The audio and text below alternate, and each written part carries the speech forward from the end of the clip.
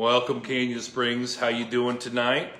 And I want to welcome you to our evening fellowship time together around God's Word, connecting with one another. It's good to have an opportunity to be with you once again, and we're just thankful about what God has been doing. Had a great crowd this morning. And I think folks were encouraged and helped, and I hope that you were. But we're going to take some time tonight and just try to be helpful. I always like to be helpful. And some of the things in life that has impacted me are when people try to help me and try to help me be successful. I'm pretty sure many of you, the people that I know that are watching tonight and that I rub shoulders with, I probably would say are very successful people. They live their life in such a way that success kind of comes with them. And they've understood over the years how to be successful in certain areas of their lives. And I sure have learned a lot about, what are the best ways to be successful? What are some of the principles in life to look at? And I've got and all these different things like that. What I want to do is let's go to Hebrews chapter 12. And I don't know how long we'll be tonight. I was joking with some of the folks this morning in church about how we moved our midweek service on Wednesday from 7 o'clock to 6 o'clock. And I was joking. I said, hey, and it was really nice because many of our people were still awake while I was preaching. And because we were able to move our service time a little bit less at 6 o'clock there. Well, tonight, I feel like I might fall asleep during the sermon. So if I do that, feel free to go ahead and just get off and go to bed, do whatever you want to do. But I'm going to try not to sleep. I feel like I'm pretty tired tonight and feel like a little bit under the weather. Not bad, but just kind of worn down. It seems like it was a long week, and we've all had those, haven't we? So let's talk for a couple minutes until I fall asleep, right, or something like that, about being successful, but really the flip side of that, and what are some hindrances in our lives, some hurdles that we come up to that really hinder us from being successful like our heart's desire is to be successful. But look at Hebrews chapter 12. Here's just a thought tonight, okay? It says, verse number 1, you know this, wherefore, seeing we are also are compassed about with so great a cloud of witnesses, let us lay aside every weight and the sin which does so easily beset us, and let us run with patience the race that is set before us. Okay, here is the picture that we are in a race in our Christian life, and those that have lived before, that have been successful, those pillars of the faith, are witnessing you and I live the Christian life, and we are encouraged to lay aside every weight and the sin that does so easily beset us, right? Now, we're encouraged to do that. Now, I guess the question would be, why do some people fail to reach their goals? Why does success kind of elude some, but yet gravitate to others? What is it? Well, probably a variety of reasons. There could be some different things, but I really think the root reason, I mean, if we boil down all the kind of reasons that we might say, I think the root reason might be that it's inside of us is the reason why we're not as successful as maybe we think we should be, or we don't obtain or reach any of our goals. For instance, some would say, well, my upbringing caused me to have roadblocks of life and hinder.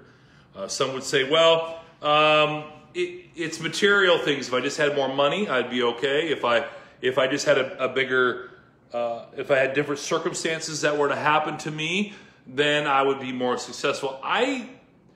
As I'm thinking about all of this, I understand that there are certain things that do happen to us that do hinder us in some ways in life. But as we're thinking about this passage of Scripture where it says, the weight and the sin that does so easily beset us, we're talking about on our desires to meet the goals that God has called us to. Why are we failing to reach those goals? The ones that to live righteously, to love God, right? To look to Jesus, all of these things. So I think it's inside of us to some regard on why we're not necessarily reaching the goals that we should. That means there's some things in our life, there's some choices that we make. Wait, did I say choices? Yeah. I know that we all want to pretend it's someone else's fault, and there's always a reason and always an excuse and all of these things. But you and I have a choice. And every day God has given us a free will to serve Him, to love Him, and also to serve Him. And also as we run the race with patience, we have an obligation to do it faithfully, and what the Scripture taught us just a minute ago as we read it, to lay aside every weight and the sin that does so easily beset us. I think there's some roadblocks to success. I think it's I think it can be different things to different people, but I think it boils down to the choices sometimes that we make. I've seen people in my life. My pastor, Pastor Blue, was a great mentor to me, and I saw him making choices in his life and the things that he did, and it caused him to be successful in many areas of his life. I'm wondering, are we getting, Wayne's not having any sound. Can anyone else hear me?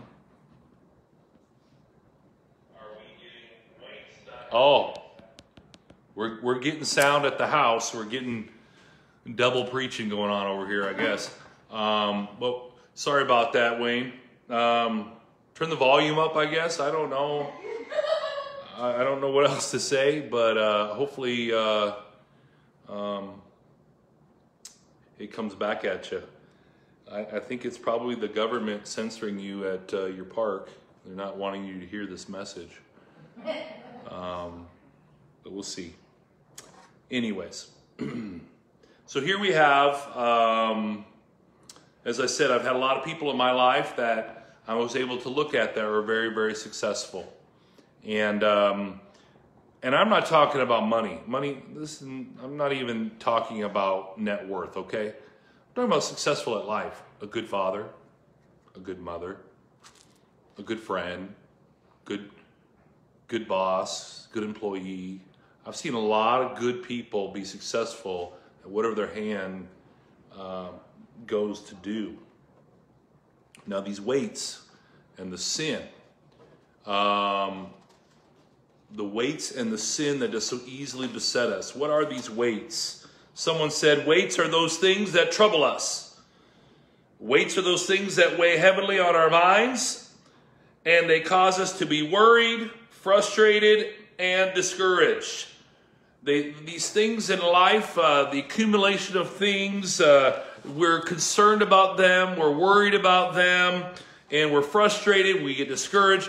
These are the things that really slow us down. They may not be classified in the Scripture as blatant sin, but they are weighing us down. And then we've got the sin that does so easily beset us, and that's those things that are sinful against God, but they entangle us, they snare us, and they keep us out from underneath the umbrella of God's protection and blessing.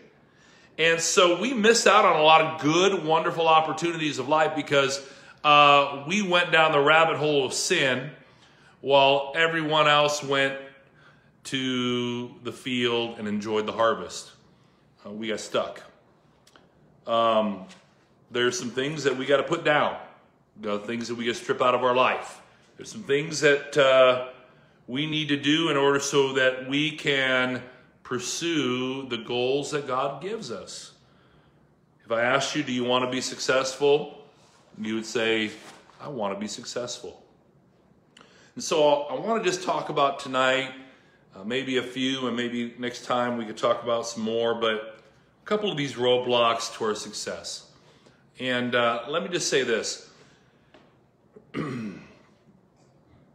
Let me just say this. These are the things that we've all encountered.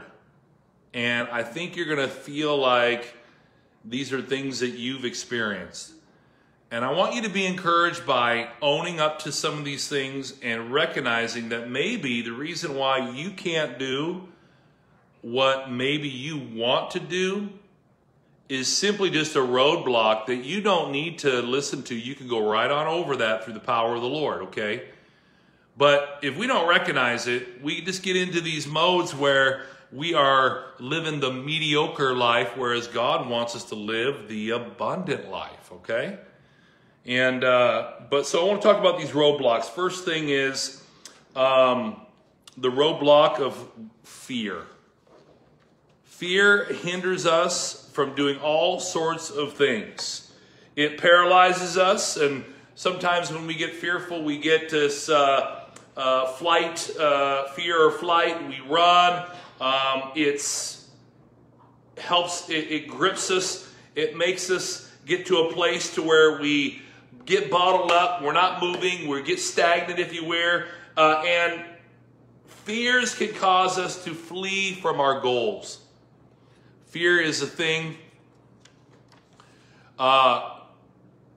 Fear is the thing that hinders us from accomplishing our goals because we are so afraid of the path that is set before us. We begin to look for excuses when we're not succeeding, and they cause us to run from our goals. Well, faith is obviously the opposite, isn't it?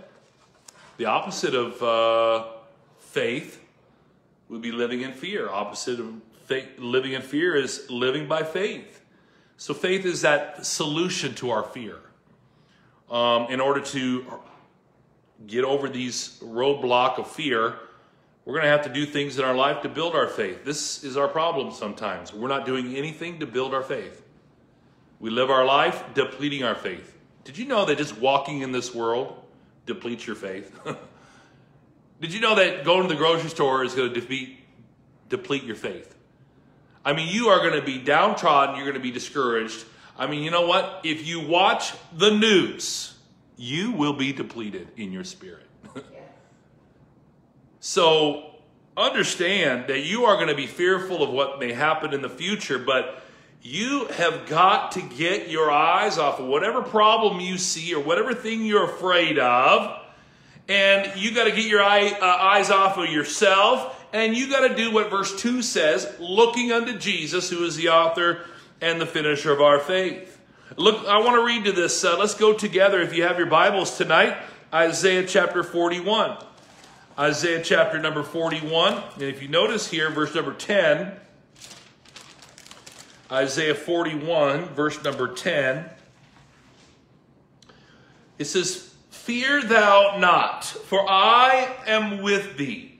Be not dismayed, for I am thy God.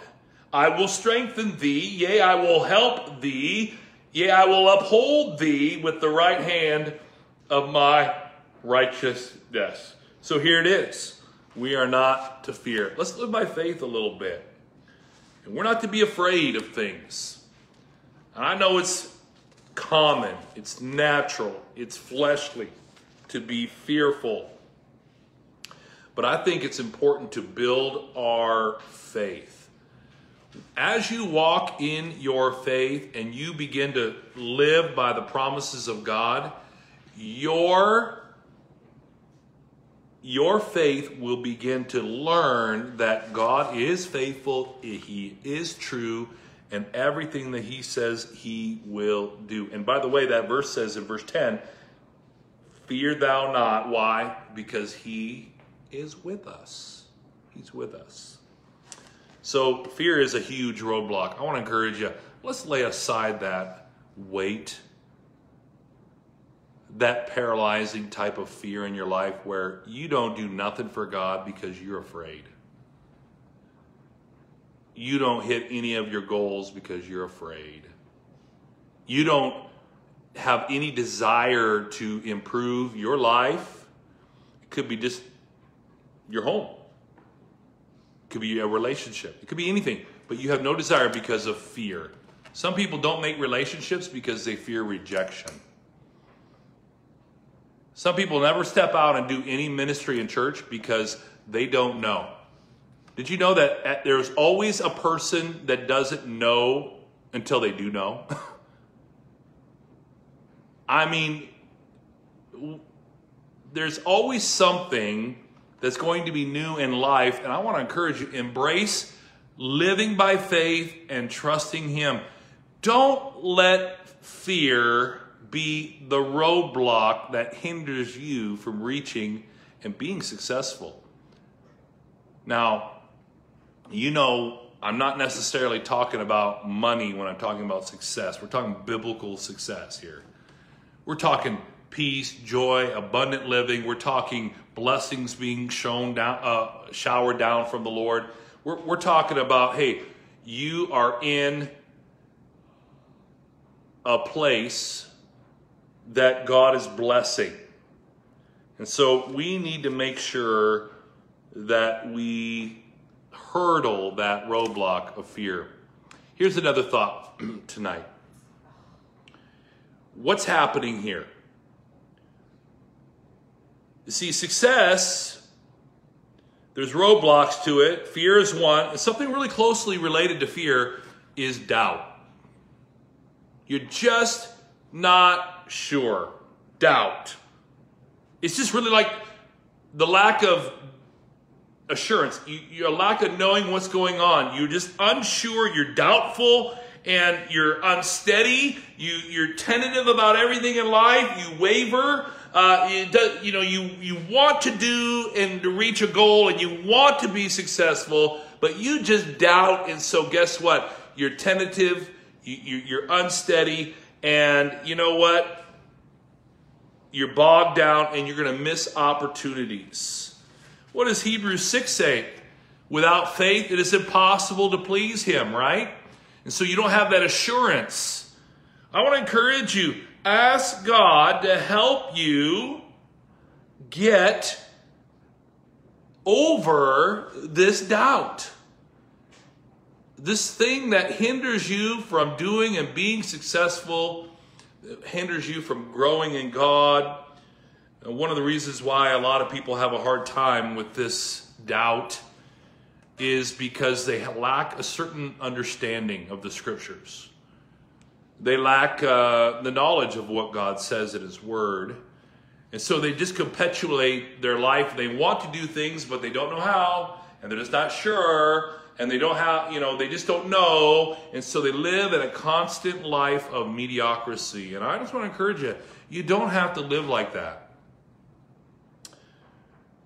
Because we read in Isaiah that God is with them. He says, don't fear, God is with you.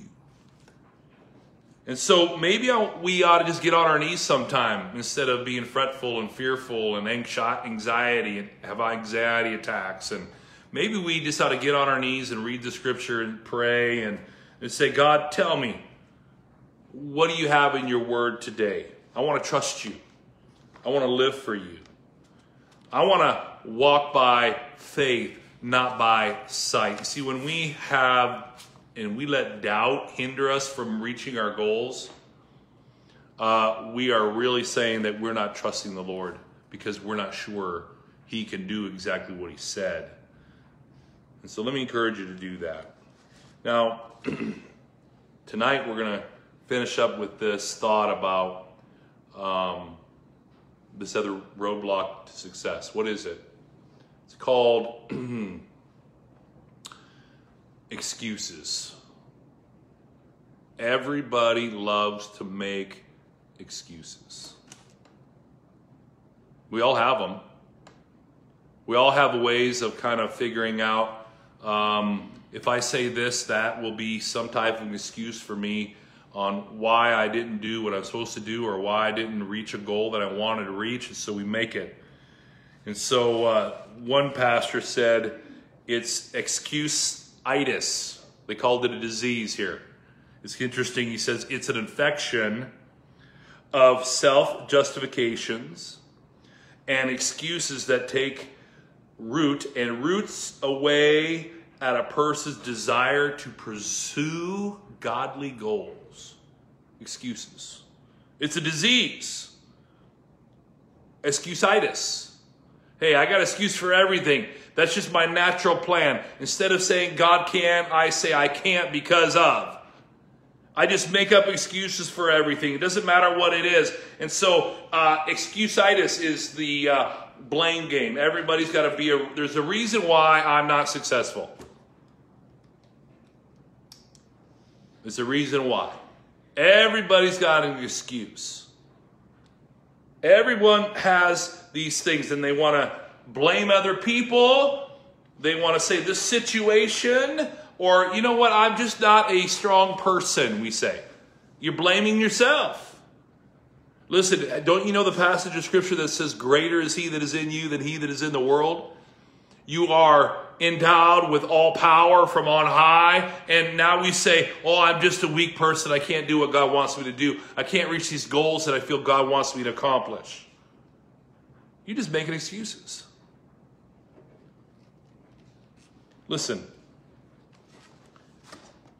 In Matthew chapter 25, let's go there for just a second here. Matthew chapter 25. And I want to show you what the Lord thinks about excuses. Matthew chapter 25. And as Jesus is giving us this kingdom passage, look at verse 24. He says, of course, there was the master. He was giving talents out to the servants. And we see in verse number 24, he says, then he which had received the 1 talent, remember they had 5 talents, the other guy had 2 talents, and this guy had 1 talent, and had come and said, Lord, I knew thee, that thou art a hard man, reaping where thou hast not sown, and gathering where there is not strewn. And I was afraid, and went and hid thy talent in the earth. Lo, and there thou hast that is thine. And so here is this excuse from the master on why he didn't do anything with the talent that God gave him. He gave an excuse. So he tried to blame his master. He said, you know why I didn't do anything with my talent? It's because you, Lord, you are a stern man. That you are a hard man, reaping where thou hast not sown. It's because of you is the reason why I didn't do anything with what God gave me. It's because of you. And you need to stop blaming God for why you are not being successful, friend. You got to start saying, I can't play the excuse game. I can't always say, guess what? The reason why I'm not reaching this goal is because of somebody else. Did you know what Jesus said about this? Look what Jesus said in verse 25, verse 26. He says, the Lord answereth and said unto him, thou wicked and what? Slothful servant. Thou knowest what I reap where I sowed not, and gather where I am not strong. Thou oughtest therefore have put my money in the exchangers, and then at my coming I should have received mine own with usury. You should have done something. excuses are just that way. Let's not blame anyone else for our own personal failures.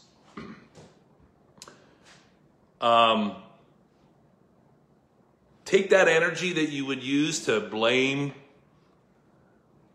and do something with it. Redirect it. Make it work for you. I mean, listen, how often do we want to talk about, I was at a store, I won't say what store, and they had a cleanup on aisle 7. And you know what I saw? I saw 3 or 4 employees look at it. Well, they were just looking at it. 3 of them looking at it. And I watched this for just a little while. And they didn't know what to do. They looked around. They didn't know what to do. And didn't know who to call and all of that. And nothing happened. I don't know what excuses they had. Well, maybe, I have a bad day. Maybe it's not my job. Maybe it's not my responsibility. I didn't spill it. Well, I don't care who spilled it. Clean it up. It's not that hard to show a little initiative and say, you know what? I'm not going to make excuses. I'm not going to say it's you need to do it. I did it last time. Now you do it. Hey, it is so easy to get excuse-itis in our life, and it takes everything out of our life, and we need to ask God to help us with that. Listen, Jesus said it was wicked. The servant that made excuses, wicked. So let's not just say, well, that's just the way that I am. Listen, let me ask you, are there God-given goals that God wants you to get and to go forward and to accomplish? I think there are. And I'm challenged in my own life. But I can't make excuses about anything why I'm not achieving them. And I can't let the roadblock of doubt, I can't let the roadblock of fear, I can't let this roadblock of me wanting to blame someone else. My mom and dad are gone. They're in heaven tonight. And you know what? I'm a grown man. And I can't blame them for one thing in my life right now. I can't say, well, it's because of my mom, because of my dad. No, I still blame my dad for my dog, for the dog that he gave me. But that's between me and him, and it's okay. The dog will work itself out, right? But I can't blame my parents. I can't make an excuse to say, well, hey, I'm not reaching my goals because, you know what, they never fed me steak when I was a kid. All we had was bologna. Hey, I lived. I don't know how. I lived. But we got to stop this kind of complaining and all sorts of making of excuses why we can't succeed. Listen, there was a great cloud of witnesses. It was a great cloud of witnesses, and they challenged us. Listen, lay aside every weight and sin that does so easily beset us. You got goals to run? It might take a little bit of patience, but don't let the roadblock of fear, doubt, or the sickness of excuse-itis. Some of you say that 3 times. I won't, because I won't make it right, but it won't get right. But we'll continue to talk about some of these things that really hinder us from reaching the spiritual goals that we desire. Do you want to reach some goals? Well, let's hurdle these roadblocks and let's leave them in the past. And let's run the race with patience. Why? Because we can look forward, looking unto Jesus, who is the author and the finisher of our faith. Hey, let us know in the comments if there's anything that we can be prayerful about. Let us know if there's anything that we can do. Be prayerful. People are hurting, and care for one another. And if there's anything that I can do to be a blessing or help, let me know. God bless you. And let's have a word of prayer, and let's be thankful. We've got some things going on this week. We've got people hurting. We've got people making decisions. We got people in the hospital. And guess what? Let's just let's ask the Lord to help us be that instrument and that steward of the manifold grace of God, like Peter talks about, okay? So let's pray. Lord, we love you. We ask that you meet needs today. Ask that you take care of us. And Lord, guide and direct us that as we want to be successful, we want to do these things for you. Help us to recognize we can't be fearful. We can't live in doubt. And Lord, we can't fall into the habit of making excuses for every single thing. Help us to rise above those things and see those things in our rearview mirror rather than right before us. Help us to lay aside the weight and the sin that does so easily beset us. Give us a great week, Lord. Bring us back to the house of the Lord on Wednesday at 6. We pray this in your name. Amen. God bless you, folks. Sure do love you. Have a great, great day.